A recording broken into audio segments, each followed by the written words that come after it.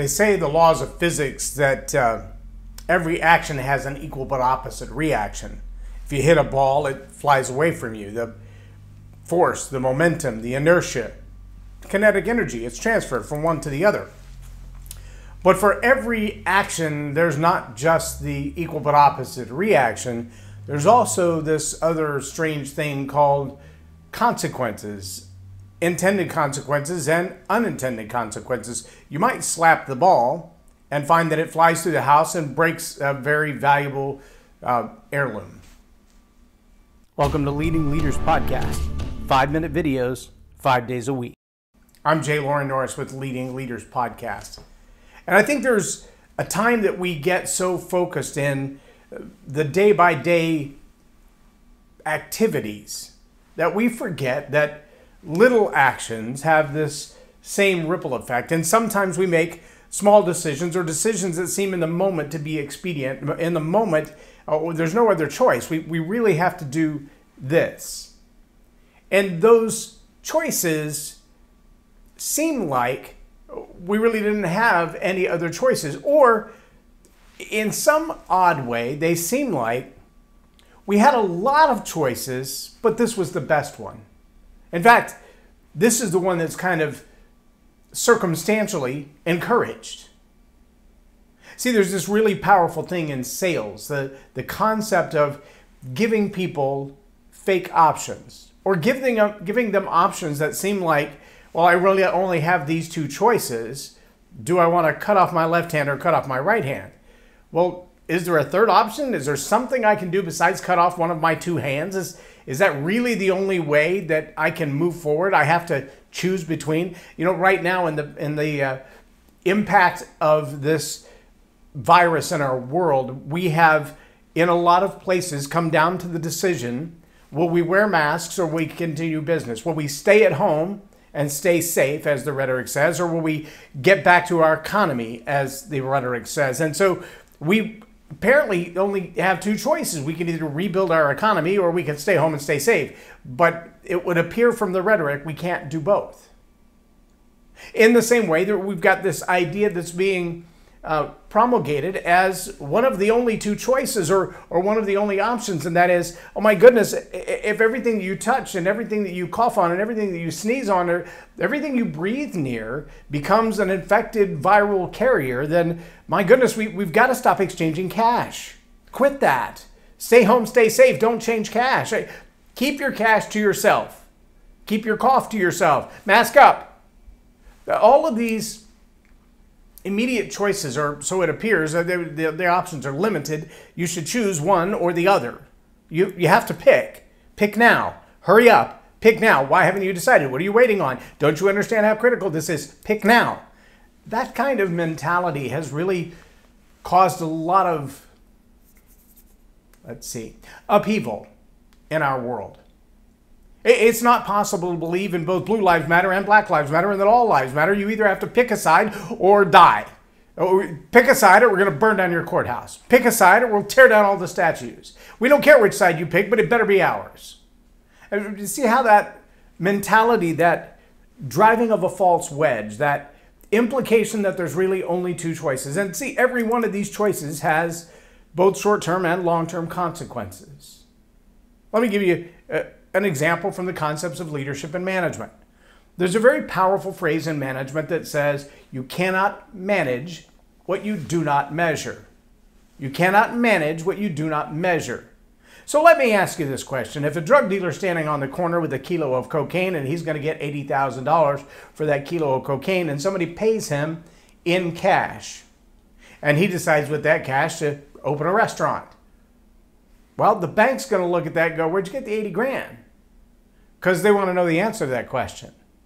But if he decides instead to spend that at the strip club or spend that at the casino or go buy a car with it that he's going to sell, or buy several cars, cash cars, at an auction and then sell them, that people just kind of anticipate, well, he's got a load of cash. Where did he get the cash? I don't know. I don't care. Those are not the kind of people that track that kind of transaction.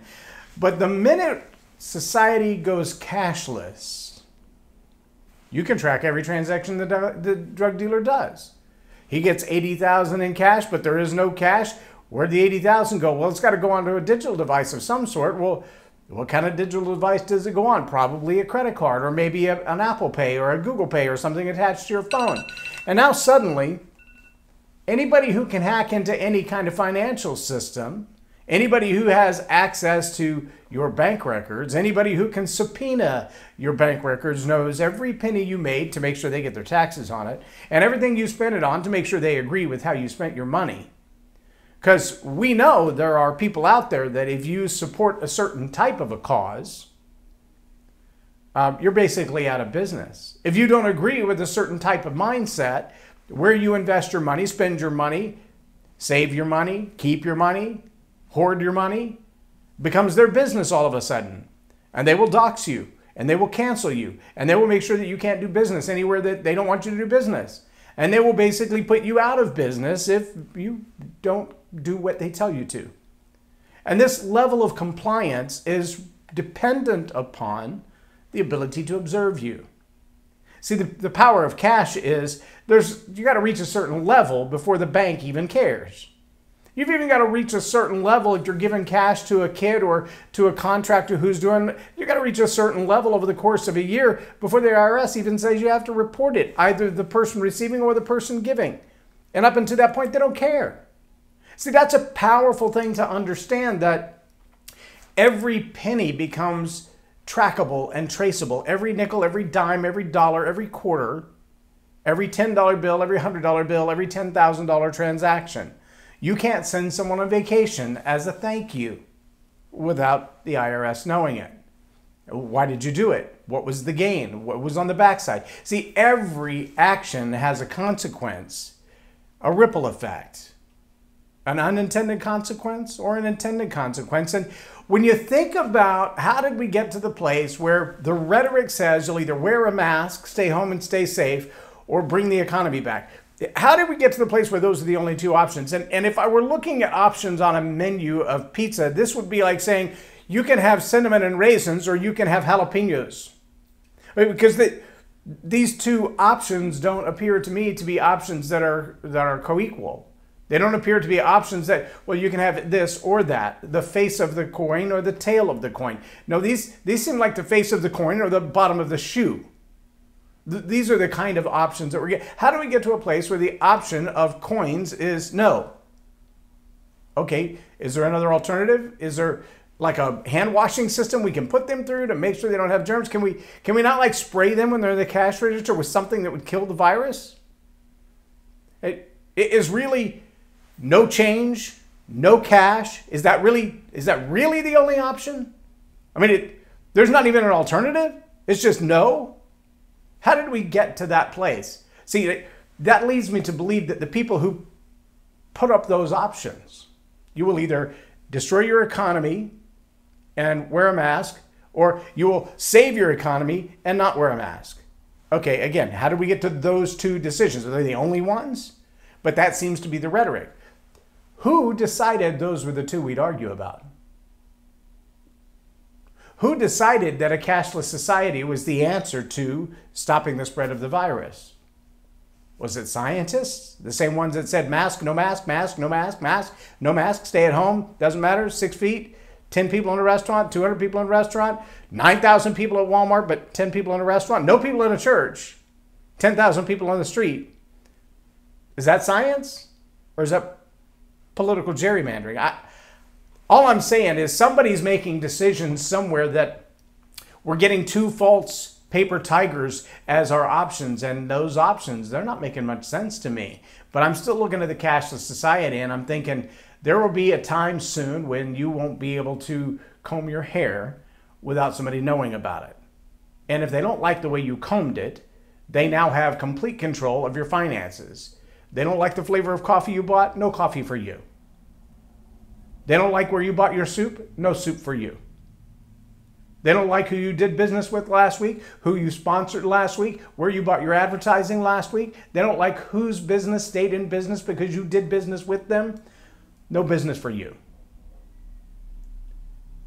I'm just saying, follow the trail a little bit and then ask yourself the question, who decided that these were our options? Because every action, every option, every choice has consequences. An equal but opposite action and consequences. A ripple effect. I'm Loren Norris with Leading Leaders Podcast for Tell It Like It Is TV. Have a blessed day. Subscribe now for our extensive video library of leadership lessons promoting faith, family, and freedom.